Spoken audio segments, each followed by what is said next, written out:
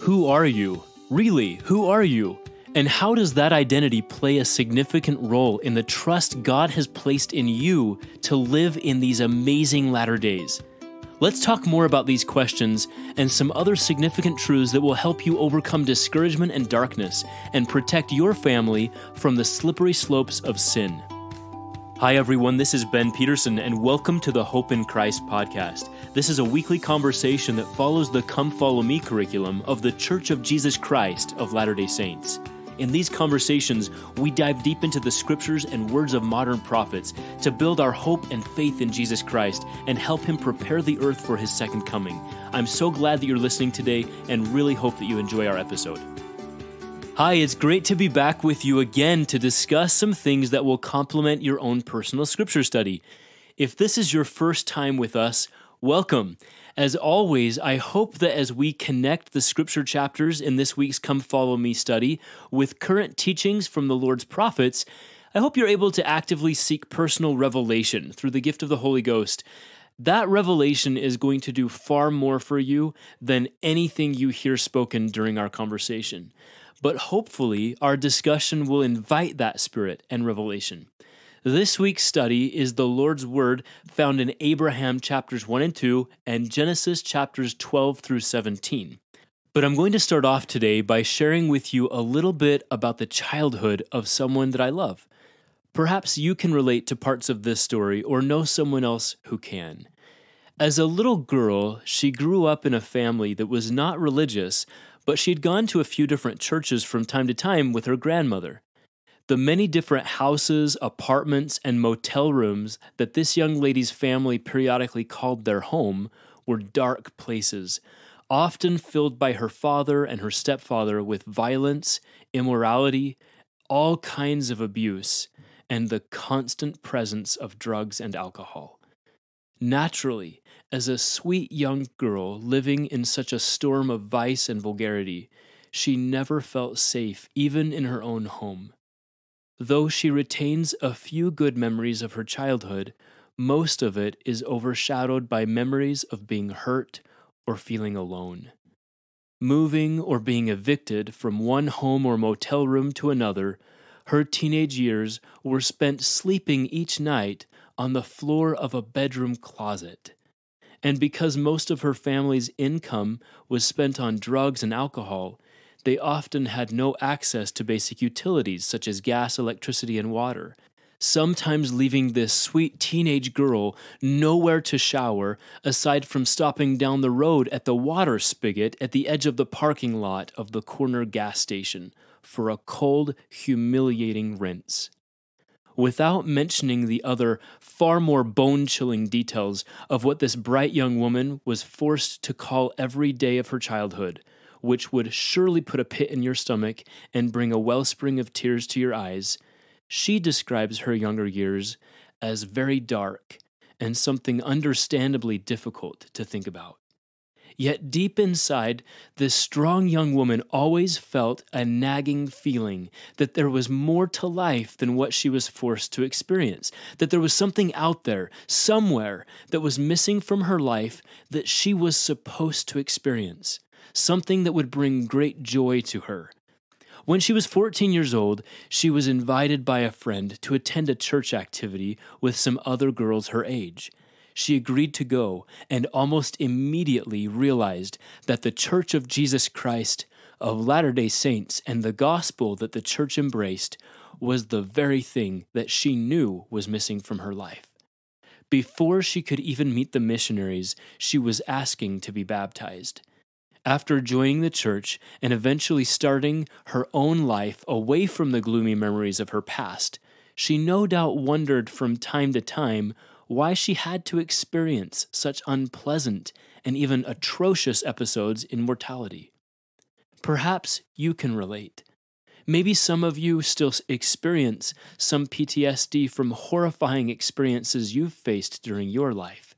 If you or someone you know has had to experience dark or unfair circumstances because of the poor choices of other people, you will relate to the prophet Abraham. We often talk about Abraham by referring to his being asked by the Lord to be willing to sacrifice his son Isaac, No doubt that story most certainly shows Abraham's faithfulness to put God very first in all things, but that's not the only part of what makes Abraham so wonderful and truly faithful. Even in his younger years, Abraham faced some of the most difficult times. As we turn to the book of Abraham, remember these words are, as the prophet Joseph Smith said, the writings of Abraham. Though it's possible that they were Abraham's writings that had been passed down through the generations until they ended up on the scrolls obtained by Joseph Smith and other early church members in Kirtland, they are the words of Abraham. Abraham was a descendant of Noah's son Shem. Shem and his posterity inhabited the land around Israel and the Arab nations. Shem's name is where we get the word Semitic, relating to the Hebrew, Arab, and Aramaic cultures. Abraham grew up in a place called Ur of the Chaldeans.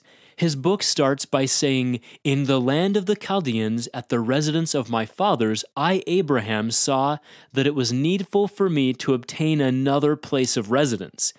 Now that's Abraham's calm way of saying, I needed to run for my life, because his parents' home had become a dangerous and evil place. The next few verses are really important, but we'll come back to these few verses in a couple of minutes. First, we're going to work our way backward through Abraham chapter 1 to paint a more accurate picture of what Abraham experienced as a young man and what a good and faithful young man he was, even though he grew up in some very dark circumstances.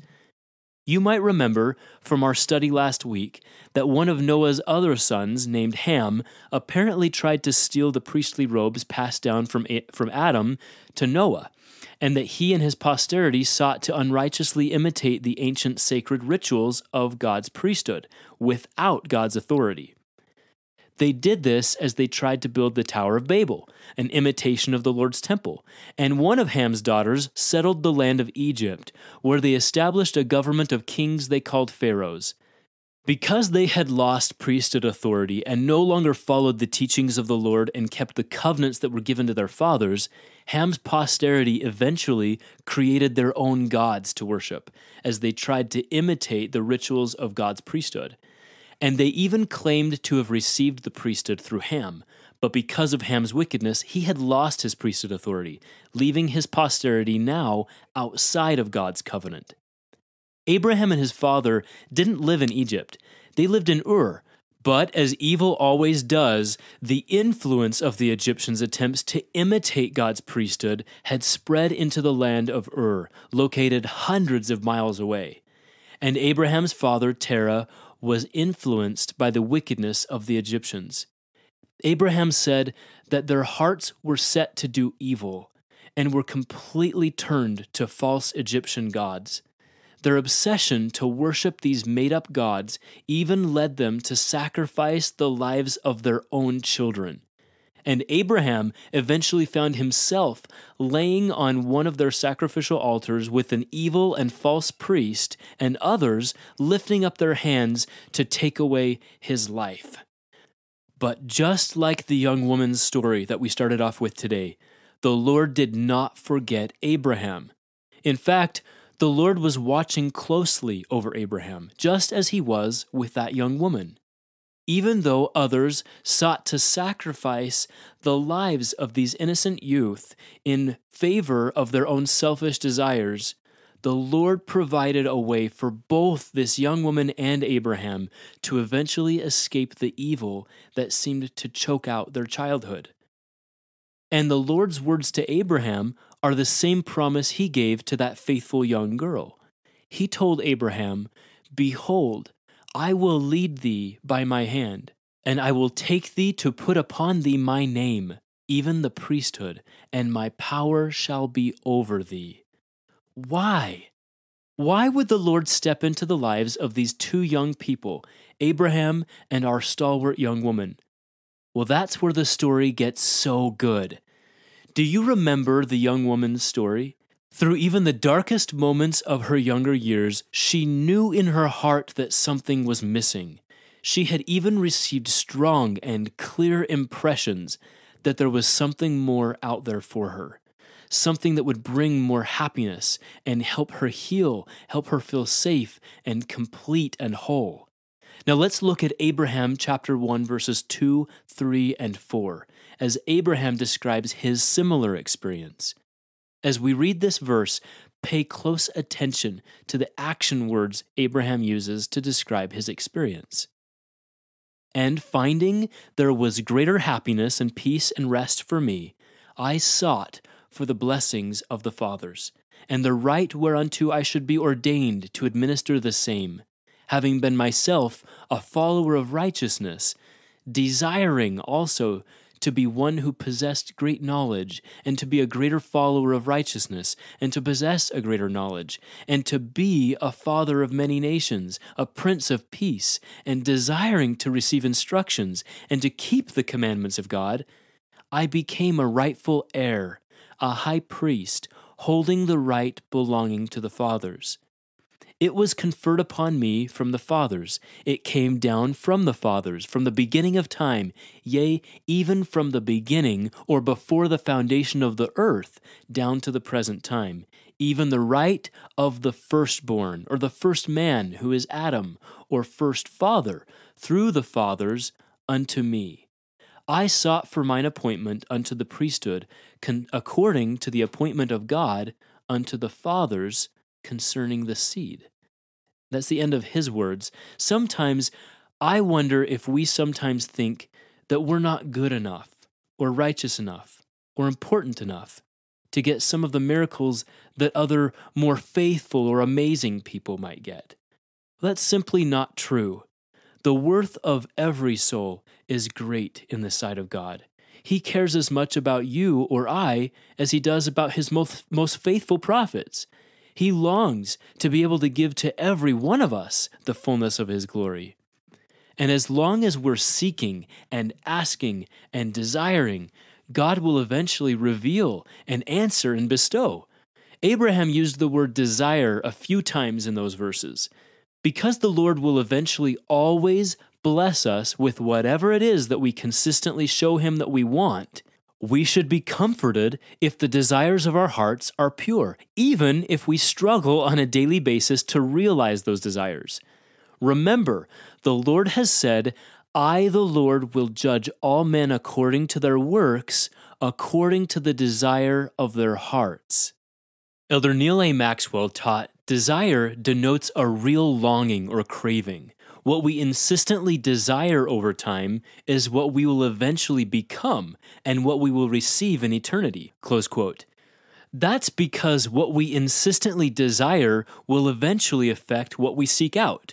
What we seek after will affect what we do and the choices that we make. And consistent choices have a direct effect on who we become. And of course, who we become, whether it is the epitome of the natural man or woman, or a repentant sinner changed and made pure through the atonement of Jesus Christ, that will ultimately determine what we can and will receive in eternity. In a sense, we all live in a world much like Abraham's home. Perhaps with the exception of the occasional sibling argument, our homes are somewhat of sanctuaries of peace and love. But once we step out the front door each morning, or even open certain apps on our phones or turn on the television, we enter a world that is filled with idol worship, a world that desires to sacrifice you and your agency to false gods, sins, or addictions. So to use Abraham's words, what are the desires of your heart? What is it that you truly want now, and when this mortal life is over? What are you seeking out, even hour by hour? Do you spend more time seeking some form of recreation than you do revelation? Are you finding yourself more often seeking to hear or see something in a news or social media feed or a video streaming app than you do seeking to see or be the Lord's hands or hear his voice? What are you already doing to seek out righteous desires? And how can you build and increase those righteous desires? In a recent General Conference talk, President Russell M. Nelson taught, "The huge project to renovate the Salt Lake Temple continues. From my office, I have a front row seat to watch the work taking place on the Temple Plaza. As I have watched workers dig out old tree roots, plumbing, wiring, and a leaky fountain, I have thought about the need for each of us to remove, with the Savior's help, the old debris in our lives. The gospel of Jesus Christ is a gospel of repentance. Because of the Savior's atonement, His gospel provides an invitation to keep changing, growing, and becoming more pure. It is a gospel of hope, of healing, and of progress. Thus, the gospel is a message of joy. Our spirits rejoice with every small step forward that we take. Close quote. President Joseph Fielding Smith taught, "We all know something of the courage it takes for one to stand in opposition to united custom and general belief. None of us likes to be ridiculed. Few are able to withstand popular opinion even when they know it is wrong, and it is difficult to comprehend the magnificent courage displayed by Abraham in his profound obedience to Jehovah in the midst of his surroundings. His moral courage, his implicit faith in God, his boldness in raising his voice in opposition to the prevailing wickedness is almost beyond comparison." Close quote. So, no matter who we are, and no matter our background or the privilege or lack of privilege we were born into in this world, every one of us is loved by God. And He is giving each of us a full opportunity to embrace His gospel and find His path to a better life, even eternal life. You might remember a few weeks ago, we studied Abraham chapter 3, where Abraham was shown in vision the premortal life where he learned that he and many others were prepared and foreordained to be leaders in God's kingdom on the earth and receive the fullness of His gospel and His glory. That was a vision that didn't come to Abraham without first seeking to know and understand the Lord's will for him. And it is the same for the young woman in our story earlier, and the same for each one of us. As that young woman continued faithful, making and keeping sacred covenants with the Lord, she was eventually blessed with an understanding of her exceeding premortal faithfulness, having been sent to a very specific family here on earth with a very specific purpose that would help fulfill the Lord's promises to Abraham, which leads us perfectly into the next part of our conversation. Let's start this part off with a question. What defines you? Really, when you think about what defines who you are, what do you think of? In our first Old Testament episode this year, we talked about Moses and how one of the first things God did with Moses on the mountain was to teach him that his true identity was that he was a son of God, created to be like His only begotten Son. That's definitely the essence of who each of us is, but let's explore it a bit more. In order to understand more about you and what truly defines you, we need to understand first a little bit more about Abraham. And before we can understand what we need to about Abraham, we need to be reminded about what a covenant is. A covenant in the religious context is a sacred promise with God. God fixes the terms of the covenant. Each of us can choose for ourselves if we will accept the terms of God's covenant and obey God's law. If we will, we receive the blessings associated with that covenant.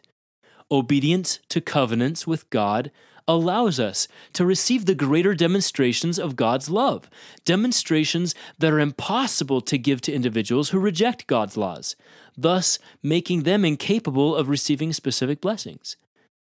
God had made covenants with His children in every part of His plan of salvation and exaltation.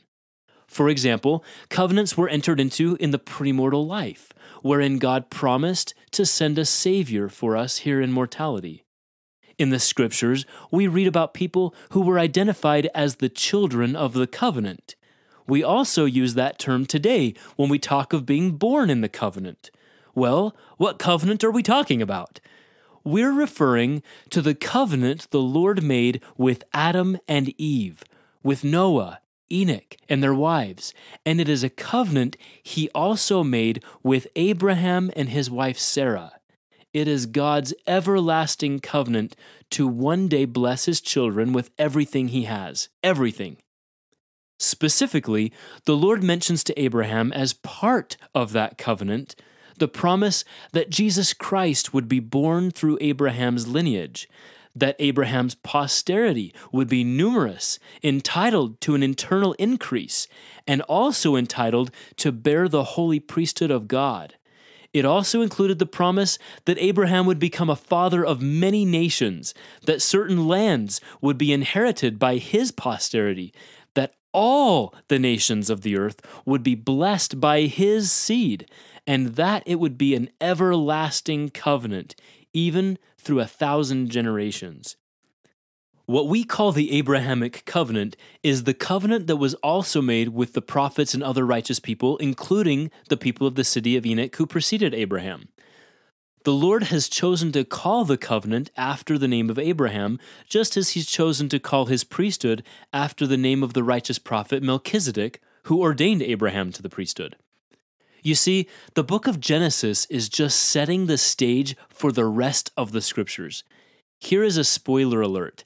This next overview I'm about to give kind of gives away a bit of the rest of the Old Testament story. From Abraham, the story will continue as God makes this same Abrahamic covenant with Abraham's son Isaac, and then again with Isaac's son Jacob, whose name will be changed to Israel. Jacob's sons and their posterity will continue as God's covenant people and will be known as the tribes of Israel. Even though this covenant family had access to God's priesthood authority and the blessings of the gospel, eventually they rebelled, killing the prophets. They were punished by the Lord and scattered throughout the earth. But in his wisdom, the Lord used that form of punishment to Israel to help further his work and keep his promise to their righteous fathers, including Abraham, Isaac, and Jacob. Even Old Testament prophets like Isaiah saw the scattering of Israel and God's promise to eventually gather them back again. You see, even part of the scattering of Israel, this punishment to Israel, was meant as part of God's all-knowing plan to help spread the gospel to the entire earth. During the Savior's own mortal ministry, he established his church again, including apostles, prophets, 70s, teachers, and others. And he sent his disciples into the world to share his gospel. But soon, the Lord's church fell into spiritual decay.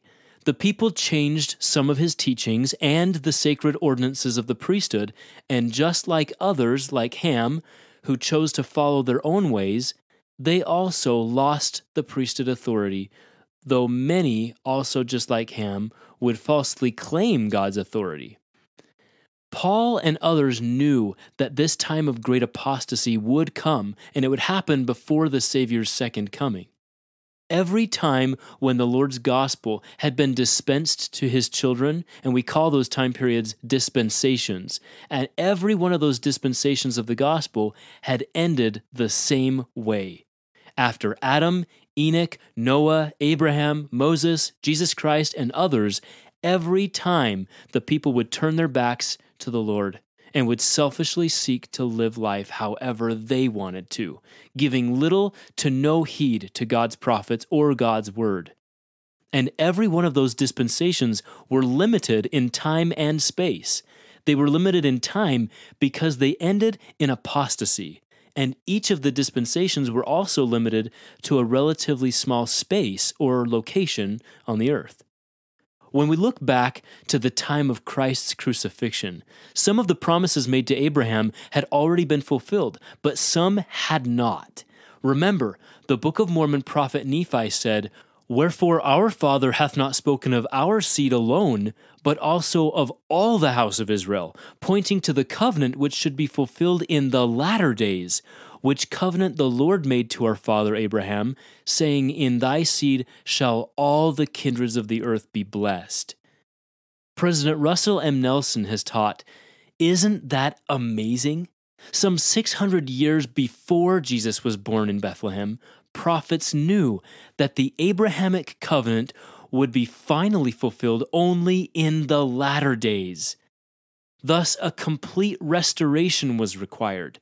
God the Father and Jesus Christ called upon the prophet Joseph Smith to be the prophet of this dispensation. All divine powers of previous dispensations were to be restored through him. This dispensation of the fullness of times would not be limited in time or in location. It would not end in apostasy, and it would fill the world. Close quote. The Lord said to Joseph Smith, Abraham received promises concerning his seed, and of the fruit of his loins, from whose loins ye are, my servant Joseph. This promise is yours also, because ye are of Abraham. That's in Doctrine and Covenants 132, verses 30 and 31. Elder Bruce R. McConkie explained, the greatest and most important talent or capacity that any of the spirit children of the Father could gain is the talent of spirituality. Most of those who gained this talent were chosen before they were born to come to earth as members of the house of Israel. They were foreordained to receive the blessings that the Lord promised to Abraham and to his seed in all their generations. This foreordination is an election, close quote. And President Russell M. Nelson has assured us, some of us are the literal seed of Abraham. Others are gathered into his family by adoption. The Lord makes no distinction. Together, we receive these promised blessings if we seek the Lord and obey his commandments. But if we don't, we lose the blessings of the covenant. To assist us, his church provides patriarchal blessings to give each recipient a vision for his or her future, as well as a connection with the past, even a declaration of lineage back to Abraham, Isaac, and Jacob. Close quote. As recipients of this everlasting covenant that has been restored in this last dispensation as the new and everlasting covenant, ours is the responsibility to help fulfill the Abrahamic covenant. President Nelson said, ours is the seed foreordained and prepared to bless all the people of the world. That is why priesthood duty includes missionary work. After some 4,000 years of anticipation and preparation, this is the appointed day when the gospel is to be taken to the kindreds of the earth. This is the time of the promised gathering of Israel. And we get to participate. Isn't that exciting? The Lord is counting on us and our sons, and he's profoundly grateful for our daughters who serve as missionaries in this great time of the gathering of Israel. Children of the covenant have the right to receive his doctrine and to know the plan of salvation. They claim it by making covenants of sacred significance. Brigham Young said, all Latter-day Saints enter the new and everlasting covenant when they enter this church. They enter the new and everlasting covenant to sustain the kingdom of God. They keep the covenant by obedience to his commandments. At baptism, we covenant to serve the Lord and keep his commandment. When we partake of the sacrament, we renew that covenant and declare our willingness to take upon ourselves the name of Jesus Christ. Thereby, we're adopted as his sons and daughters and are known as brothers and sisters. He is the Father of our new life. Ultimately, in the holy temple, we may become joint heirs to the blessings of an eternal family, as once promised to Abraham, Isaac, Jacob, and their posterity. Thus, celestial marriage is the covenant of exaltation. That's the end of that quote. Another quote by President Nelson says this, as prophesied by Peter and Paul, all things were to be restored in this dispensation. Therefore, there must come as part of that restoration the long-awaited gathering of scattered Israel. It is a necessary prelude to the second coming of the Lord. Close quote. And if you want references to any of these quotes, they're all included in the transcript that's available in the episode description. Elder David A. Bednar once shared, you may enjoy music, athletics, or be mechanically inclined, and someday you may work in a trade or profession or in the arts. As important as such activities and occupations can be, they do not define who we are. First and foremost, we are spiritual beings. We are sons and daughters of God and the seed of Abraham. Close quote. Let's go through just a quick scenario, just a hypothetical one. Let's say the world has been exposed to a fatal disease, and everyone will soon die without a particular medicine. You and your family alone not only have the needed antidote, but you also have enough of it to cure everyone who is sick. What would you want your family to do with that medicine? What might you say to a family member who felt too busy or nervous to help distribute the medicine? How might our need to assist others in this situation be like our need and responsibility as the seed of Abraham? Elder David A. Bednar has said, "Truly great responsibility rests upon the seed of Abraham in these latter days. We are here upon the earth at this time to magnify the priesthood and to preach the gospel. That is who we are, and that is why we are here." Close quote. Knowing that we are the ones the Lord has reserved and now sent to earth to bless all the nations of the earth with his gospel, I love this recent counsel from Young Women General President Sister Bonnie H. Corden. The best way for you to improve the world is to prepare the world for Christ by inviting all to follow him. That's from her talk, Come Unto Christ and Don't Come Alone, from the latest General Conference. Elder David A. Bednar also taught before becoming an apostle, and listen to this, I love these words, we were foreordained in the premortal existence to the blessings associated with birth through a particular lineage.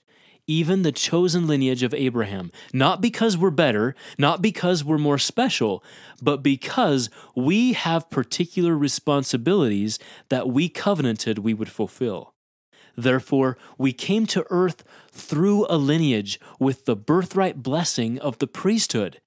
Every man who holds the priesthood was foreordained to that very responsibility in the premortal existence.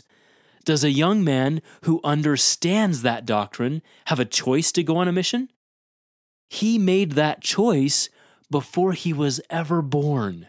I'll interject that quote for just a second. I would add that that young man gets to choose here, now, whether or not he'll remain faithful to that previous decision that he made, or whether he'll go after his own way. Elder Bednar continued, we come to the earth as the seed of Abraham to participate in blessing the families of the earth. Father Abraham was given the promise that through him and through his posterity, which is us, all the families of the earth would be blessed. How? By our bearing this ministry, which is the responsibility to proclaim the gospel and this priesthood, meaning the saving ordinances of the gospel of Jesus Christ. We have promised that we will carry this message to the nations of the earth. Brothers and sisters, you and I were born to spend our lives proclaiming the gospel and serving others. Might I suggest that if you are 65, retired, and thinking about serving a mission, you made that choice before you were ever born. It is through the lineage of Abraham that we came to the earth. Blessing others by proclaiming the gospel is what we were born to do. Close quote. Those are powerful words. Nephi saw this remarkable time, and he saw you and I in a vision, coming and going in the latter days, working to fulfill the great covenant of gathering Israel back again before the Lord's glorious descent to the earth. Nephi said, and it came to pass that I beheld the church of the Lamb of God in the latter days, and its numbers were few. The saints of God were also upon all the face of the earth, and their dominions were small.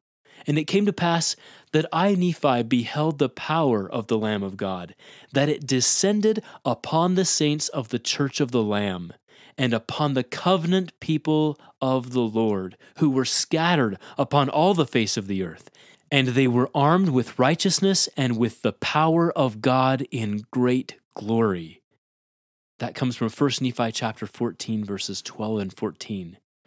God walks with us in this work. We are before him. He knows us, no matter our backgrounds or talents. Before giving Abram and Sarai their new names of Abraham and Sarah, which mean father of a multitude and princess, the Lord told Abraham that he was to be perfect. But the sense of perfect the Lord refers to here is a command for us to become complete or whole, not flawless. Something that can only happen as we receive more and more the influence of the Holy Ghost and its accompanying powers to become like God. And that happens only through priesthood ordinances and because of the atoning sacrifice of the Savior Jesus Christ. Remember that God's people are given immense promises of eternal blessings that we cannot even begin to imagine or even understand. But with those promises, we are called upon to fill the earth with the word and the glory of the Lord. And when you think about it, it is interesting to realize where the Lord placed his people upon the earth. He promised Abraham that his people would eventually inherit the land of Israel. Jerusalem, at the heart of Israel, has been called the navel or center of the earth, with the Lord's ancient temple being the centerpiece of Jerusalem. Remember, the navel or belly button is where an unborn child receives its nourishment from the mother. So God's covenant people were placed at the navel of the earth, sent to nourish and give life to the earth by spreading and teaching the word of God, his priesthood, and his glory throughout the entire world. But we're to influence the world without losing our way in the many confusing paths presented to us by a confused global society. The thought of receiving God's light and then going out into the world to bring others to receive his light for themselves actually reminds me of an experience I had recently. Several months ago at work, I was working with the talented team who is charged with creating the church's annual youth theme video for 2022, which was just released, by the way, in the last week or two. The team wanted to try something new and portray an interpretive dance that could teach a message about the theme Trust in the Lord. As you can see for yourself on the church website as you watch the video, the final video portrays a young woman who feels for herself the warmth and love of God's light. Knowing what it has done for her after having experienced herself moments of darkness, she wants to bring others to the light, to help them experience for themselves a fuller representation of God's love and joy. As we discussed ideas about how to effectively communicate the message through this video and dance, through the wardrobe, through lighting and other effects, we had discussions about how elements of the light in the video could follow this young woman, the main character, throughout her journey to gather others in. That light that she carries with her into the world would be something that lives inside of her and would help keep her safe as she lives in the world and works to gather Heavenly Father's children in without losing her own way in that world filled with doubt, distraction, and deception. As Abraham continued his journeyings through the land surrounding the promised land that would eventually be given to his posterity, and not only in Old Testament times would it be given to his posterity, but also when this earth becomes the celestial kingdom and the dwelling place of all who are faithful recipients of God's everlasting covenant. As Abraham continued faithfully, he journeyed around that area with his brother's son named Lot. At one point, Lot and Abraham separated because of some conflicts. Abraham allowed Lot to choose first which land he wanted to live in, and Lot chose to dwell in the plains of Jordan with his tent pitched toward the wicked land of Sodom. A few months ago, in General Conference, Elder Quentin L. Cook shared a message about finding personal peace in challenging times, our times. He said, "In my lifetime, I have never seen a greater lack of civility. We are bombarded with angry, contentious language and provocative, devastating actions that destroy peace and tranquility. Peace in the world is not promised or assured until the second coming of Jesus Christ. Universal peace was not part of the Savior's initial mortal ministry. Universal peace does not exist today. However, personal peace can be achieved despite the anger, contention, and division that blight and corrupt our world today. It has never been more important to seek personal peace." Close quote. As one way we can seek personal peace, Elder Cook urged us all to seek the fruits of the Spirit rather than the spoils of the world. He added, "One of the great lessons in the Old Testament period relates to Father Abraham. Abraham and Lot, his nephew, were wealthy but found they could not dwell together. To eliminate strife, Abraham allowed Lot to choose the land he wanted. Lot chose the plain of Jordan, which was both well-watered and beautiful. Abraham took the less fertile plain of Mamre. The scriptures read that Abraham then pitched his tent and built an altar unto the Lord. Lot, on the other hand, pitched his tent towards Sodom. To have peaceful relationships, the lesson is clear. We should be willing to compromise and eliminate strife with respect to matters that do not involve righteousness." I'll repeat that last part. To have peaceful relationships, the lesson is clear. We should be willing to compromise and eliminate strife with respect to matters that do not involve righteousness. As King Benjamin taught, "Ye will not have a mind to injure one another, but to live peaceably." But on conduct relating to righteousness and doctrinal imperatives, we need to remain firm and steadfast. If we want to have the peace which is the reward of the works of righteousness, we will not pitch our tents toward the world. We will pitch our tents toward the temple. Close quote. So when you think about Lot pitching his tent toward Sodom, how dangerous do you think Lot thought it might be to pitch his tent near the city of Sodom? He wasn't planning on being in the city, and he didn't necessarily plan to participate in their wicked and sinful lifestyle. Do you think he even hinted a tinge of danger? Part of our study this week introduces us to the righteous king and prophet Melchizedek. The prophet Joseph Smith's inspired translation of the Bible, as well as scriptures in the Book of Mormon and Doctrine and Covenants, teach us more about the prophet Melchizedek than is currently included in the Old Testament. Through the prophet Joseph Smith, we know that Melchizedek was an exceedingly faithful man who wielded the power of God to work righteousness in his day. He was ordained a high priest after the order of the covenant which God made with Enoch, it being after the order of the Son of God. Melchizedek, whose name means "my king is righteousness," was a foreshadowing of the Savior. He brought forth bread and wine and blessed them, a foreshadowing of the later ordinance of the sacrament. Aside from Abraham and his family members, Melchizedek is the only other mortal mentioned in this part of the Old Testament who worshipped the true God. But the Joseph Smith translation of Genesis 14, as well as the Book of Mormon, do mention that there were many others in the land overseen by Melchizedek who were so righteous that just as Enoch and his city of Zion, Melchizedek and his city were also taken up to live in heaven until the second coming of Jesus Christ thousands of years in the future. Like Methuselah and his family, Abraham seems to have perhaps been left on the earth to create a posterity and a people that would continue to spread the work of the Lord through the generations, to fulfill his ancient covenants, and to roll out his plan that would eventually provide exaltation for all who would choose to receive it. Melchizedek was the king of Salem, which was a city located on or near the sacred site of the later city called Jerusalem. The word Salem, or the Hebrew Shalom, means peace. Melchizedek was the king of peace, much like Jesus Christ was the Prince of Peace.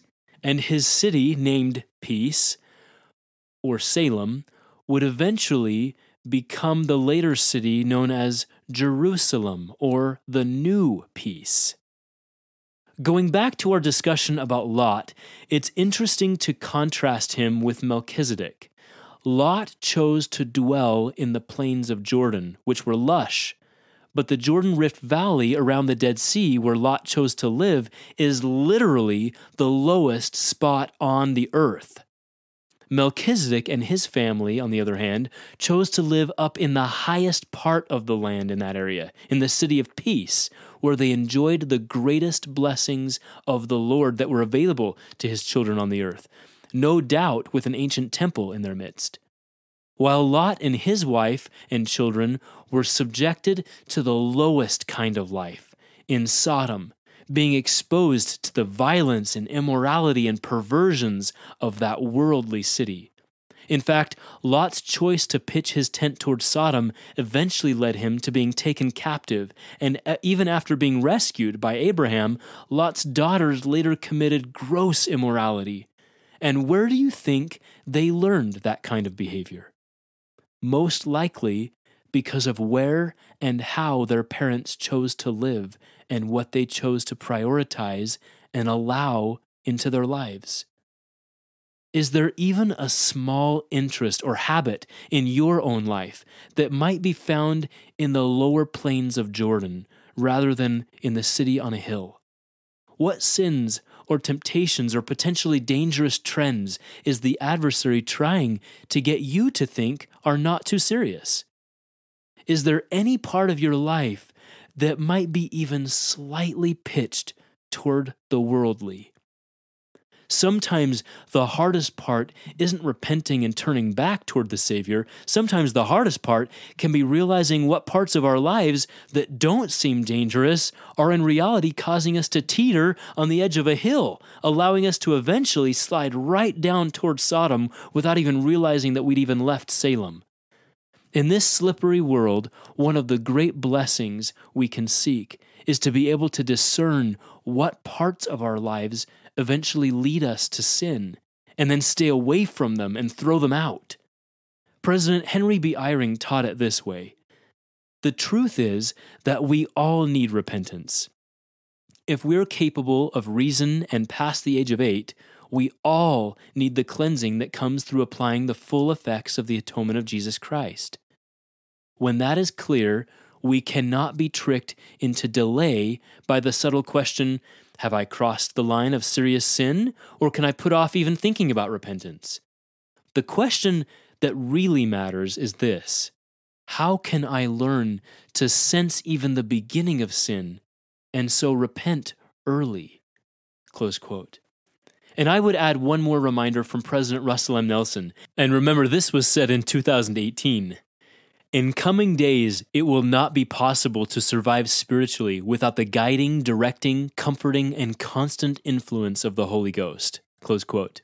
So true. And that's the Spirit that's going to help us discern the parts of our life that need just a little correction. After rescuing Lot and his family from captivity, Abraham was still without children of his own. His wife Sarah couldn't have children. Yet they'd been promised eternal posterity, including posterity in mortality.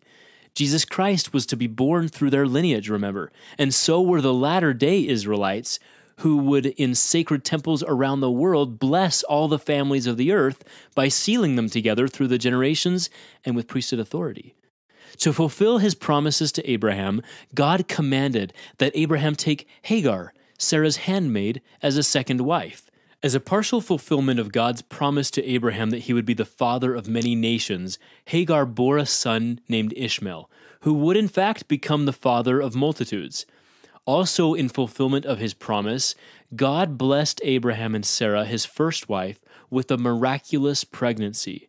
Their son's name would be Isaac, and as the son from Abraham's first wife, he would bear the birthright and would be the father of Israel, both ancient Israel and the Latter-day Saints. And that leads us right into our study for next week. Our discussion today has included some very important responsibilities that we carry as members of Jesus Christ's restored church in the latter days. But so what? Is it enough to simply talk about what God expects us to do? The answer to that question can sometimes be not necessarily, but usually it's just plain no. Here's our teaching tip for the week. When you teach either in a classroom setting or at home, in fact, especially at home, teach for understanding. Teach in such a way that you're not just talking about good truth, but teach so that your children or whomever you're teaching can come to understand the why behind what you're teaching. When we can understand the why behind the commandment or behind the principle, it can light within us a fire to do things we wouldn't otherwise be motivated to do. For example, I don't know a young man who really, truly understands what it means to be of the seed of Abraham, who would then desire to go out and break the law of chastity. I don't know a ward mission leader or elders quorum president who truly understands the doctrine of the priesthood and the treasure that is the gospel of Jesus Christ, who doesn't jump at the idea of tirelessly putting in the effort to inspire an entire quorum or ward to actively minister and to share the gospel and love of Christ with every single person living in the boundaries of their ward, member of the church or not. No, we're not perfect. And no, it's not always going to come easy or without temptation and distraction, and Satan will make certain of that fact. But when we understand the foundational truths about who we are and what it means to have a physical body or a testimony of Christ, or what it means to know that Christ willingly took upon himself every single one of our sins, what that means in magnitude of infinite love, to say nothing of the infinite suffering.